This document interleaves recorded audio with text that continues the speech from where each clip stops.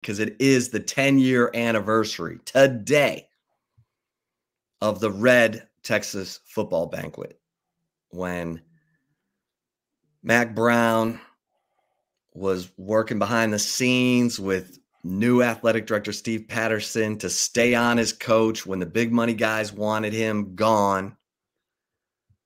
And Mack successfully pushed his meeting with Bill Powers until 3:30 on, it was Friday the 13th, December 13th. And the banquet started at 6 and the meeting was at 3:30. And Mack had Joe Jamale, one of the greatest trial attorneys in the history of the state of Texas, as his agent, who's also a mega booster. And they go into the meeting with Bill Powers. Sally's in there, Mack, Joe Jamale, Steve Patterson. And Joe Jamale says, well, Bill, if you fire Mack and you hire Nick Saban, I'm going to file a tortious interference lawsuit against the Regents Board.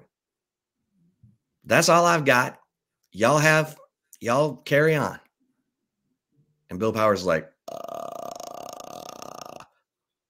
Mack, I thought you were ready to take a break. No, I'm good. Steve, you good? Yeah, good. Mack's staying. Bill Powers like,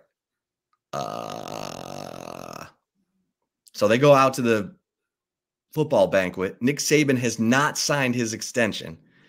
He was in Austin. He was listening because there was some off the books money that was going to get Saban out of a bad business deal that he was in, where he's paying $1 million in debt service on a failed apartment complex in Houston. And the big money guys at Texas were going to write a check and make it go away. It was a lot of money too. 25 mil. Damn. And at that time, they weren't, Saban wasn't like, hey, Bama, pay this bleep off for me. Texas had it all. And then they didn't. They go into the banquet. Everyone's waiting to see what's going to happen, including Nick Saban. And Steve Patterson gets up there and is like, I'm looking forward to working with Mack for the next several years. And everyone's like, huh? And Mack's smiling. And then Bill Powers gets up there, doesn't say a word. So everyone's like, what the hell's going on? Mack's still the coach? And then right in the middle of the banquet, Nick Saban leaks it to Kirk Herbstreit that he signed his extension at Alabama. And everyone just went nuts. And I had reported on Tuesday of that week that Mack would be stepping down as head coach by the end of the week. And everyone came at me on Twitter and was like, well, we're waiting. Like Jay Moore, who has 330,000 followers on Twitter, came at me and was like, well, Chip, we're waiting. And so all his followers came, piling in. Like, I was like, all I ever said was that Mack would be stepping down by the end of the week. I never said Nick was coming. And sure enough, the next day, that was the craziest thing. So there are 17 kids in on their official visit for that weekend, for that banquet weekend. And the next morning, Steve Patterson tells them, Mack Brown's going to be your coach. So they're like, oh, okay, all right. So they go off and they're doing their tours and everything. And then the big money guys are like, this was not the deal. And they told Powers, tell Patterson he's got to go fire Mack Brown right now. And so Patterson went and found Mack, told him, hey, it's over. Mack, I'm told, called Bill Powers like 100 times, and Powers wouldn't answer the phone. And then that night, those same 17 kids on their official visit were told, yeah, Mac Brown's not going to be your coach. Like, it was so bootleg. I mean, it was so janky. But it was crazy. And then, you know, when they announced on Sunday that Mac was stepping down,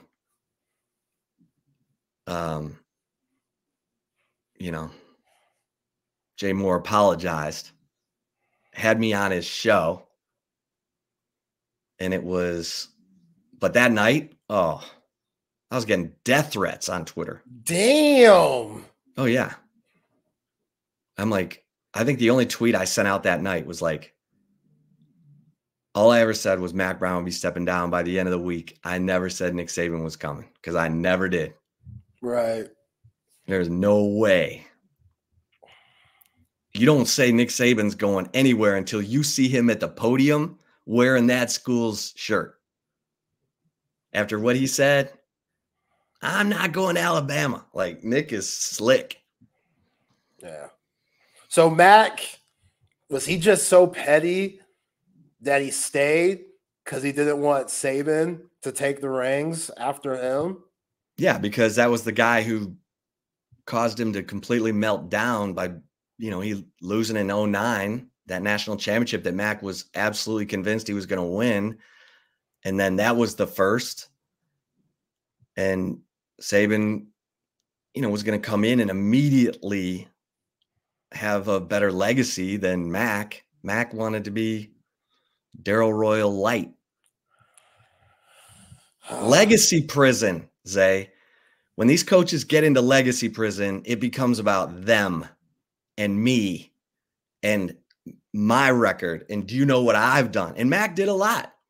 I've always said they should call the North End in DKR the Mac Brown North End Zone. He built that. He built that. So give it to him. Don't give him a statue. Just give him Mac Brown North End. He won you a national championship, but it was ugly after that. Like, it was ugly. Yeah, because your pride has taken over the fact that it should be your love for the school first. Like, your pride can't get in the way. Your time was up here. I know it hurts. Nobody wants to get fired. No one wants to get let go.